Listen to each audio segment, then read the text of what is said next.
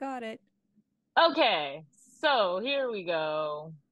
House of Ashes. We're doing a thing. Yeah. This is going to be amazing. We're going to watch or play our way through the beginning of this game, and it's going to be amazing. Yeah. Dun, What's dun, up, dun. everyone? This is Megan Sullivan from History and Games, and I am thrilled and terrified to be here because we're playing House of Ashes, and it's a horror game. And it is a horror game. It's quite scary, but because I hate horror too. But it's kind of like horror light. Yeah, horror light, and also it's a spooky season, right? Like Halloween is coming up as we're recording this. Exactly. It's almost here. It's So almost here. I love that every choice has a consequence. It's my favorite thing that they put at the beginning of like every single game. Yeah. Okay, But, so for those who don't know, can you kind of explain the basic premise of House of Ashes? yeah, so it's part of a series called the Dark Pictures Anthology. Essentially, it's made by the same studio, Supermassive Games, that did Until Dawn. But like since that game was like a 10-hour playthrough, it was super long. People wanted to do it in one setting. It was kind of overwhelming. And so they decided they were going to make a shorter series of games based off of like popular horror tropes. And so they have 2 seasons planned of 4 games each. So we're supposed to get 8 total. Now they're saying they might like do more, but we have no idea. Oh yes, then we're in Akkad, and 2231. And what is Akkad? So Akkad is it's an ancient city in the Akkadian Empire.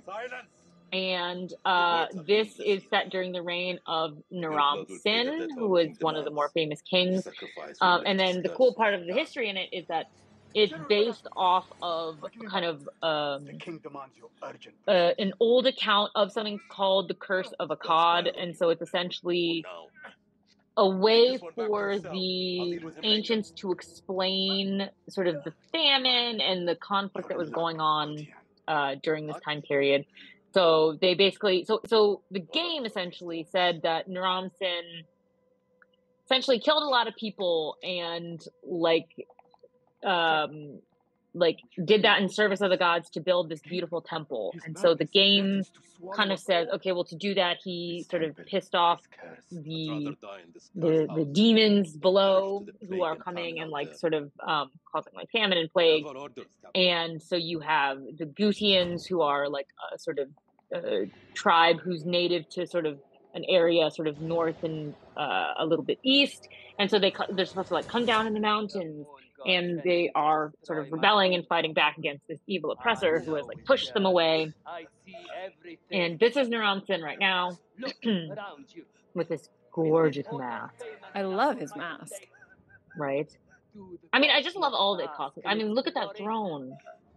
I want the throne. I do too. I love the rosettes in the background. It's very Mesopotamian. Right. So this is his general, Bethulu. He's not a real character from history. He's just a game character, but he's cool. And his beard is so cool. Oh, yeah. Obviously, they got it from all those reliefs from this time period. Yep. I like that they're committed to that. Right. I mean, the armor looks a little maybe not correct, but I'm not an expert in that. Starting with this one. But okay, so I'm probably gonna have to play this. But so this is a captured Gutian slave girl, I guess. And unfortunately, he really wants to kill her as a sacrifice to the gods to lift the curse that has basically been like 7 years of plague and famine and terrible things. What a tragedy this plague has been. That mask would be terrifying. The fact that you can only see the eyes. Okay, so we have a choice, but it's not really a choice. So we're gonna just maybe ask if we can keep her alive, just because I'm trying to be good. We have to try. Keep the girl alive. She's an enemy scout. We could learn the Gutian's plans. Every drop of blood brings us closer to salvation. Nope. All right, we tried. We tried. She must die. Oh. Oh my god, good times. Yes. Also, just spoiler alert, because I don't like horror games, I do play on easy, so my quick times are not quite as quick as the hardcore gamers, but, you know. So that's why they look a bit easier. Oh, no. We're just trying to get through this. Uh-oh. It's only the prologue, and I feel so terrible. I'm sorry! Oh. See, I feel so terrible having to do that, but, like, I don't want to piss off the king. You impressed him, though. He's clapping. I did impress him. I'm like, I wish the hall weren't so dark, but, like, you can kind of see there's these great statues, and there's amazing Lamassus everywhere, and I love Lamassus, and I want one desperately in my house. I don't know where I'd put it, but I want one. Now, I noticed there's moon symbology, it looks like. Does that have to do with sin, or does that, like, he's got the bull as well, so the yeah, so it's all connected because ancient Assyrians, and let me preface this for your audience as well. I am not an Assyriologist, right? This is not my specialty. So I'm going to get probably a lot of things wrong because I only had like one class that covered ancient Near East. But I did do my research when playing this game enough to know like basic things. But so a lot of like Assyrian gods are based off of like astrological things. And so the moon is like a big part of just like the ancient astronomical prowess of the Assyrians, and I know that the moon was kind of ascribed to at least one of their gods, so it is kind of like a popular symbol that they used. I should ask my Assyriologist friend though more about it because she would know. I would love to have an Assyriologist friend. That'd be great. Well, I can introduce you. I know many people. That would be awesome. All right, so kind of a grim start, not surprising. So the very grim start. I will say, so I do know that the winged bull statues that are in here are called Lamassus, and they're a very popular motif, and they're supposed to project strength and projection, like of royal kingly power. So they would be popular at any entrances. And so it's basically the face of a man, stylized man with a stylized Assyrian beard, and then the wings and the body of a bull, and they're really cool, and I love them. They are amazing. I got to see those at the Met a few years ago right before COVID hit, and it's really impressive. And like all of their sculptures released are huge. Yeah. This is totally like inaccurate. So this temple here was not like a real historical one. This was just built for in the game, and we're about to have an eclipse, which is bad because that's always bad in ancient history, right? So we're like, oh, this is terrible, something is happening. Then we get these weird sort of sequences of dark battle, which are very creepy, and we're like, we don't really know what's happening, what's going on here. Definitely super creepy. You know, we actually had an actual eclipse, as you know, like a week or so ago. With the like ring of fire. Yeah, the ring of fire. It is eerie. Like all of a sudden you're like, where's the light in the world? Yeah. Oh yes, and then that was showing us that we've awakened some weird screamy thing in the depths of the cavern. Okay, so now we play this Gutian who has escaped, and we're gonna try to escape the prison, and he's coming to find the king, but dun dun dun. What has happened? We come in very quiet in this room in the main temple, and Naram-Sin is dead. Dun dun dun. He's been straight up murdered. It is murder, but who has done the murder? And now here comes creepy crawlies, because something is happening. Yeah, so somebody's VHS tape is getting all wacky. It's like Paranormal Activity, but like ancient style. Exactly. Uh-oh. What is this? Uh-oh. So now we're running. And we're like, why are you here, my dude? Exactly. Maybe you shouldn't attack him if he's clearly like... Yeah, right? He wasn't trying to kill you. What are you doing? Also, he's better fighter than you, apparently, so that didn't work. Oh, yeah, so now that we've been hit in the back. Oh. And now we work together. Yay! Yay!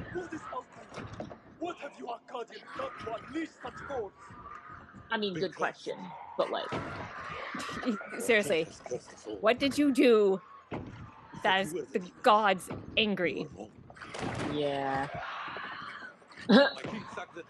So now here we get some exposition where Balathu explains that the king sacked the temple of the god Enlil at Nippur, which again is more legend.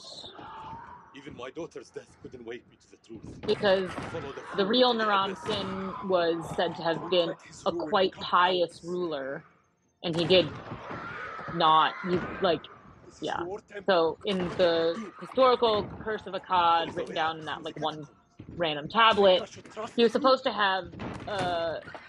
So he's supposed to have waited 7 years praying to the gods, being pious, and then he gets tired of having no answer from the gods as to why there's like plague in his kingdom, and so he goes and then sacks the temple of Enlil in Nippur, which is one of the holy cities, and then technically, like after he does it, then the god is supposed to have gotten angry and then told the other gods that they could not bestow favor upon Naram Sin and his reign in repayment for this. And so that is why like the Gudians come down and then destroy his kingdom. And it's all very dramatic, but it's very funny that it is not actually based off of anything. Actually, it's historical. But it's a very dramatic ancient story, and it makes for a good modern adaptation. Right. It makes it a little more exciting, right? There's some things at stake. Yeah, basically. So, okay, so now that we're like in this because we're going through the catacombs to try to go out.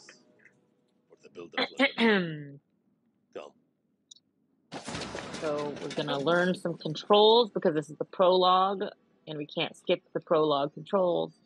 But as soon as we finish the controls, we will be able to walk around this room and actually examine the cool artifacts. This doesn't look good. Fuck, it's the heartbeat. Oh, no, it's the heartbeat shit. But because mine is set to easy, I don't have to do the double up. Is it like a rhythm game?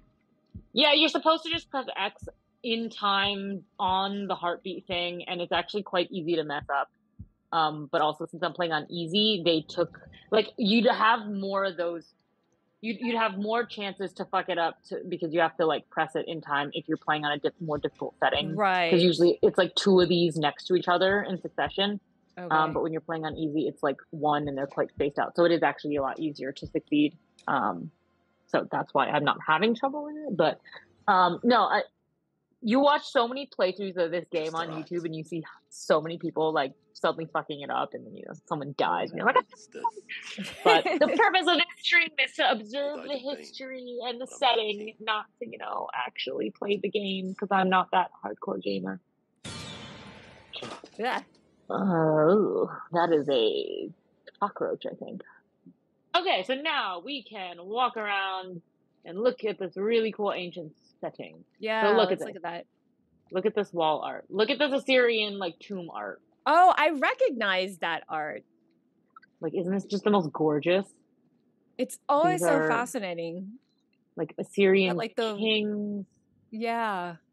It's the winged demons and beasts. Yeah. Here, look, we're gonna take a look at this. Is a stele that we can look at. Oh, very cool. Look, it's got a Lamassu on it. Right? It's got accurate cuneiform. It's got really cool, realistic, carvings. There's a Lamassu on there, which I love. Oh, yeah. This is very cool. And so, with Balathu reading it, I think this might also be a stele talking about the actual Curse of Akkad, but I don't remember. I would have to, again, check with my Assyriologist friend. But it's really cool. I want to know what that says. Although I did ask a friend, and she said it's too small. She couldn't actually read that. Right. let's see, we have more sort of, I mean, we could tell these are all reused assets. Like it's the same thing over and over again, but like the fact that it's so real, it's super cool. And then what do we have over here? So in this game series, you have paintings or pictures, because it's the Dark Pictures Anthology. So you have pictures that will always give you flashes of like premonitions, essentially. So it can show you a possible future depending on choices you make. So in this game, because it's set in an ancient setting, they've turned the pictures that are normally hanging on the wall into ancient tablets. So here, I'll show you what happens when we click into it. You see tablet, and then oh wow, premonition. So we get dark, grainy premonition, but then we have cool tablet again. Oh, okay. So cool tablet does scary premonitions. Yes, because it's based off of like Until Dawn's totem system, where you like have the totem of fortune, danger, loss. So like based on the color, essentially, you could see like if you got a white totem, you would know this is a totem of fortune. So it's showing you like a good outcome, like based on your actions. So they kind of had to strip out so many colors and options, because these are the Dark Pictures games they average between 4 and 6 or 7 hours. They're meant to be shorter. And so like this one, I think if you played the whole game through, it's like 5.5 to 6, depending on what you do. So they had to strip that out. Is this the door? No, I'm going to the other door. No, I don't remember where things are. But yeah, so they stripped out the color system. So now you just got a premonition, and it's going to show you something that could happen. As a big fan of this game, I naturally know kind of where all the things happen now. So like I know what that was. I know where in the game. I know what decisions or not decisions that trigger it. So that's what happened. I went hardcore because I went from being like, okay, it's not as scary as I thought it was, to being like okay with it. So yeah, I've played through multiple times and got like every option, did every choice. It was intense. I'm just kind of sitting here on the edge of my seat, like, what is going to happen? Yeah. You first. Yeah, there's a certain comfort in knowing what is coming. I don't, so I'm not totally comfortable. I'm just kind of like white knuckling it right now. What is this? I mean, you'd think that the guy with the necklace of skulls just wouldn't be afraid of anything. Right, I'm like, it's a necklace of bones. It reminds me really of that character in Temple of Doom. Oh yeah. We'll help each other. All right. The enemy of my enemy. All right. The enemy of my enemy is my friend. We help each other. Which is a lesson this game will hammer home at so many different points. There is always hope. So here we go. Besties together. All right. Let's do it. So there's nothing much in this room except I think there's a statue somewhere of yes, Pazuzu, the demon of like plagues and shit. So this is Pazuzu. Is he also do I have this right? Is he also a deity of wind? Yes, I think so. Is he a wind god? Okay, I'm trying to remember.